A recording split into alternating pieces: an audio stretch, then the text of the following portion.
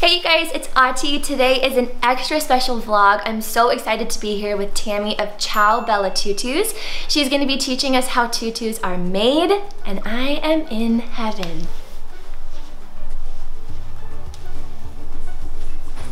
Do I follow you? Do I stay on the tutu? What do I do? Oh, hi! Finally. Oh, hi! You are so cute. Tutus, Well, tiaras, dogs. What more could a girl ask for? Hi, I'm Tami and I'm the owner of Ballet Tutus and also the founder, co-founder, I should say, of Tutu Education. It's an online service for learning how to make tutus, just how they're constructed. This is my studio. I started about 15 years ago, and I have two daughters who danced, and rather than refurbishing costumes for them that didn't fit right, I decided it's probably easier to start, you know, from scratch, from the beginning. So I took a couple of courses and found an excellent pattern maker, and I've just kind of everything's taken off from there. Okay guys, so Tami's gonna start us off with a tour of her workspace. First place we're gonna start is the net and tulle, because it's basically kind of where everything begins with a tutu. It's fabric, yes. Yes, we have diamond net here down below, and there's lots of colors and stuff to choose from.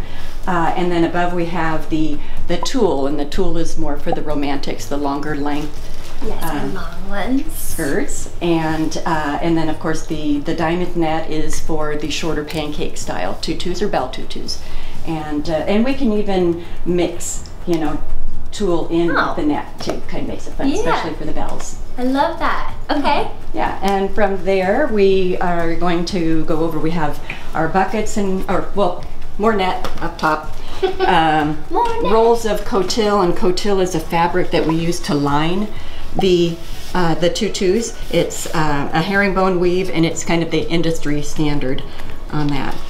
It's pretty rigid, huh? Yeah, it is. It is. It needs to be strong, because for partnering, you want to make sure that that costume is snug up against your body. You don't want any kind of stretching. You don't want to. If you're being lifted, and you don't want to feel like your tutu's, you know, sliding around, and and also when the guy's partnering the girl and he's turning her, there's so many places that he could get his fingers stuck. You don't want a baggy costume and break his fingers. So, don't break your partner's fingers. No. And then we have like our lycra, which is what we use for the stretch bodice style tutus, and or leotards, or, you know, young kids will do like a leotard with, you know, the net attached, kind of like a catalog tutu. Yes, okay, that makes sense. A little more stretchy, a little more comfortable. Right, right. And then we have our brocades and silks that are, you know, kind of in there, and that's what we use for the fashion fabric. So, you know, we have our lining, and then we have our fashion fabric, and usually we like a nice weave for the fashion fabric. Cute. And then we have our trims and everything that are kind of back up in the corner there. You know, we buy gold and black and silver and all sorts of, you know, different colors. Oh, I love that. You can buy those online, or you go up to LA and you go to, you know, the garment district up there, and yeah, and you when you see it, you buy it. And then you have a couple mannequins out here. Mannequins, which is really important. Literal mannequin. Awesome. Okay, I'm so excited to learn. Let's do it. Very good. Okay, let's break down a tutu. Let's break it down. Okay, the first thing we're going to do is we're going to kind of break down what the different parts of a tutu are. And they all consist of a bodice. They all consist then on the inside of a basque. Basque. Woo! Flip it over. Basque, panty, and your net ruffles. So this is just a basic, you know, kind of look of one. We have usually the classic or pancakes have a hoop. Oh yes, like a hoop skirt. Right. If you're partnering, you might, you know, they don't really like to have a hoop in it, so they'll leave it unhooped, which is fine. Unhooped, it's easier. Unhinged. It's you know, when they go to do a fish, they don't want that hoop, like, you know, right, absolutely, right in there. And so, anyway. Oh my gosh, this is stunning. What you have to, you know, look at are sleeve options and stuff. This just kind of has a built-on little mesh sleeve. Wow. And so anyway, that's basically all it there. Now if we're looking at it in pieces, here's our basque. This is going to be the part that's going to be right around here. Now what the basque is for is to hold the weight. Yes. This is going to hold the weight of that skirt with all of those decorations and everything on it. So this attaches right to the panty. To the panty. And since this is going to be an exposed basque, I have the fashion fabric there. You would use this style, if you could put that up to yourself, this style bodice. So this is basically a 2-piece there, and so that's how that goes. So you have the long line that I just showed you, that it goes from, you know, all the way down to the hip line, and then you have your shorter 2-piece. Wow, that's pretty cool. Yeah. And they're tight, they're snug. I mean, some girls oh my gosh, they like it. The professionals it gives you a lift. Right, exactly. It's understandable. Okay, so we flipped this bodice over, and this is the short with the front point here. And I pulled out one of the bones, and you can see this is what really helps hold that tutu up against your body. What's nice about these bones is you can bend them side to side. So when you're bending side to side, this way. There you go. There you go. Oh my gosh. Thank you for having patience with me. My pleasure, my pleasure. Okay, this is really cool. So they're pretty flexible for how sturdy they are too. Now there are some bones that are rigid plastic. Okay. And if I use one of those, I'm only going to put it in the center front because that stays pretty straight. But those side bones, you want flexibility there. So cool. And then, I mean, and some dancers might want boning in every seam. Sometimes they'll have it even between the seams. They want you to bone the bodice for them. A girl who maybe is just a little larger in the bust, she's going to need that boning just to kind of help keep everything. Sure, it just gives it structure. So Yes. cool. Yes. Okay. Or your straps, a little nude inset here, just for modesty. They call it a modesty panel. And we all need a modesty panel.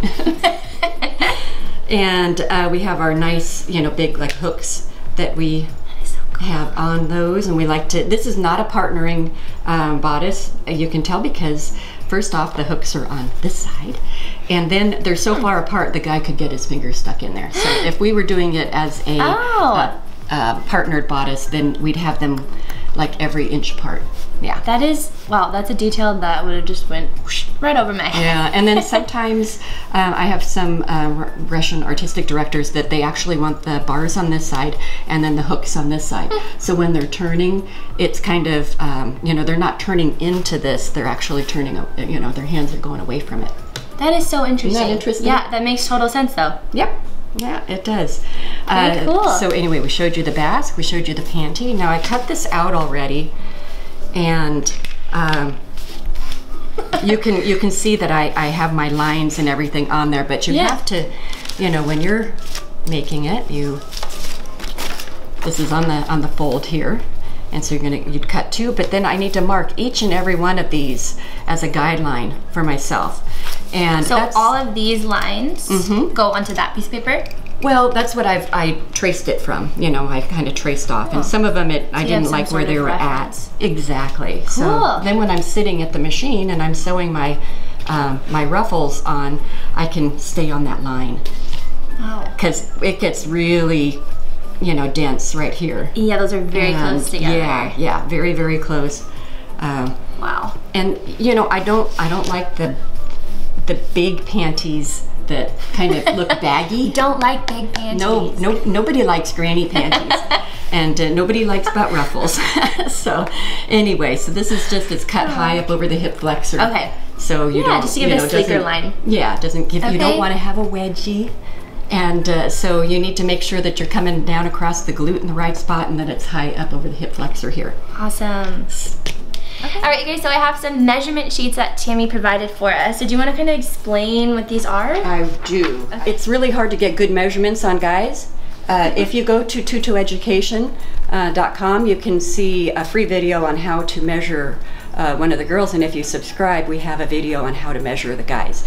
Because did you know, guys, if they're cold and they haven't worked out, if you take those measurements, they go take class, their muscles will pump up and they'll actually fill up to like 3 inches of difference in their chest and in their biceps. Oh my gosh, so then all the measurements are wrong. They're wrong, right. So you make them, Guys? you know, if you get a cold, I always say, was this a cold measure or a hot measure? If it was a cold measure and I make a tunic for them, they're like Hulk, you know, they're just tearing out of it, or they can't lift or anything. Yeah. And then with guys, hot measure, everyone. Hot measure, yes. So if they come here and they're going to be measured, they've got to, you know, okay, I want 25 push-ups. Do a couple laps. Yeah, you do. And so it's awful because then they're all sweaty. Yes. Girls, it doesn't really matter. Girls, we don't have that, you know, swelling of the muscles. Sure. And all. So if you really want to help your costumer out, get good measurements, because that's what it all boils down to.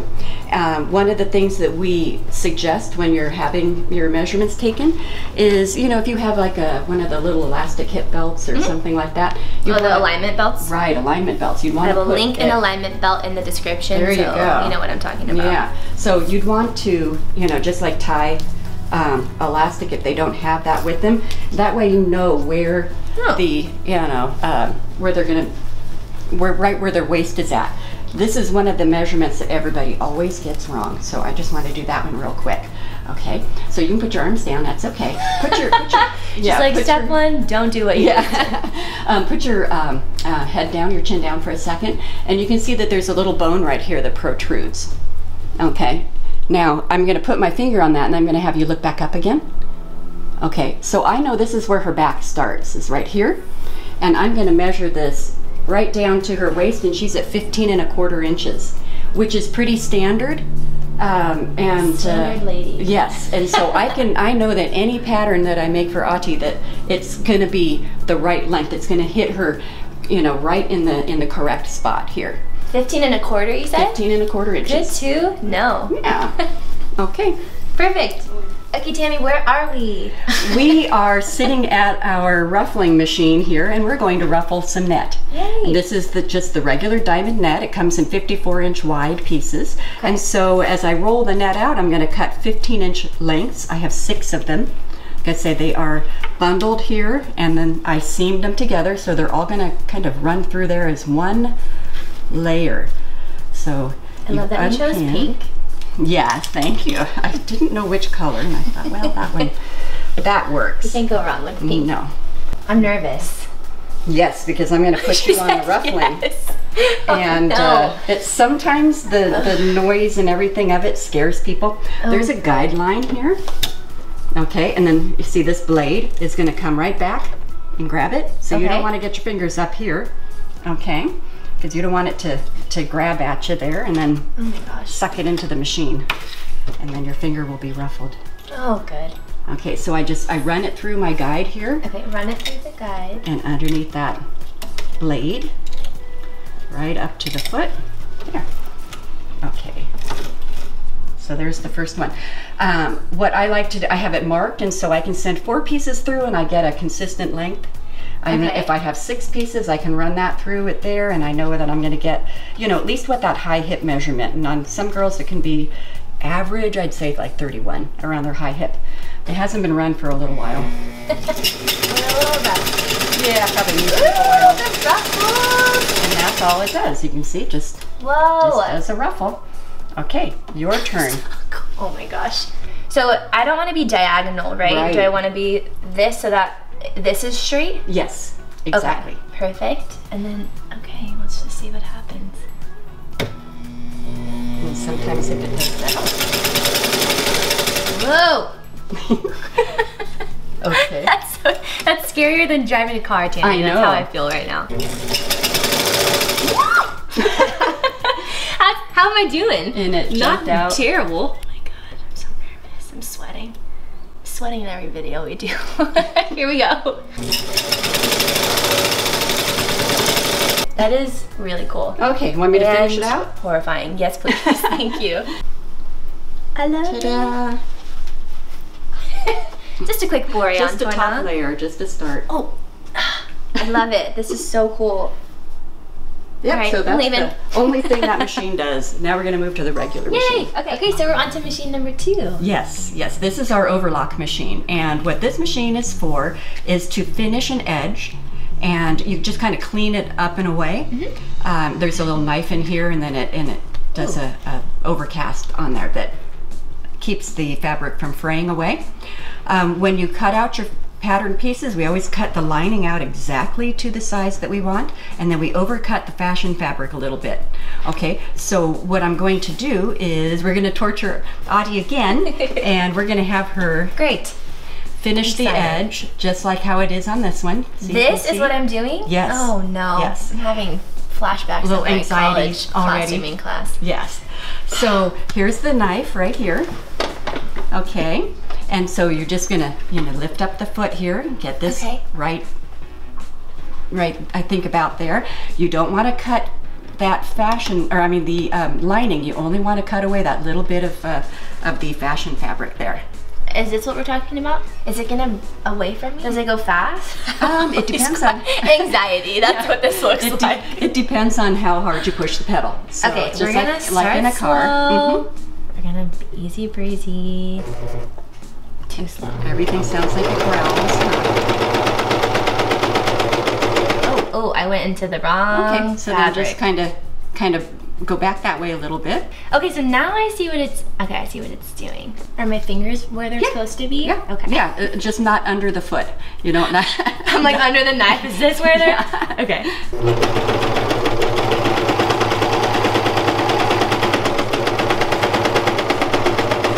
Ooh, okay. Yay! And okay, now this is a special machine. You can go ahead and step on the pedal and let it, just kind of go ahead and step on the pedal. Keep going. More? Yep. There you go. Woo! So now you've got your edge. Hey, now, it's not that. it's not bad for the first time going through.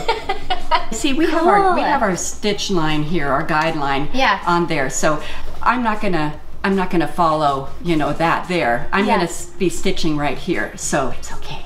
That's awesome. We always have 1 inch on the side seams on bodices, so that gives us a little extra playroom. All the other ones are usually 1/2 inch. So you did it. I want to frame this. Can you take it home? Yes. We're gonna have you stitch up a center front. Okay. So that's gonna go in our straight stitch machine. So Let's slide on over. cruise on over. So here's our bust line here and here. Okay, I'm terrible at wanting to match up notches and stuff. So I'm just gonna pin it for you. Stick a pin I don't in it. pin, and then this is our waistline, so we always know where everything sits because it's on bust and waist. Okay, and you are just gonna hold it at the 1/2 inch.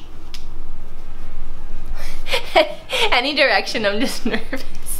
Even if it's easy. So we are at a regular run-of-the-mill sewing machine. And this is going to be your start point right here. Okay. See where that little notch is there? Yes. Okay. That's my start point. So do I put this in here? I have a knee lift on my machine. So that's how you lift the foot. And then Is that where it would go? Well, if I drop the needle down, is that where it's at? No, it needs to go a little. Okay. And then right on the 1/2 inch. Oh my goodness, you have to have really good eyesight for this. Yeah. Okay. Is that good? Well, or glasses. You tell me, is that good? I believe so. Yeah, it went right on the little guy. This is a pedal, the big pedal here. Pedal to the metal. So that's that'll start the machine. This is a cutter. So this is still gonna go this way. Yeah. And I'm trying to go in a straight line this direction. Yeah, you're gonna hold it right at the 1/2 inch there. Okay. Okay, and yeah, that's it. Just we won't have your back tack or anything like that. She's just gonna do a regular straight stitch. No back tack for this little lady. Yay. Okay, let's see.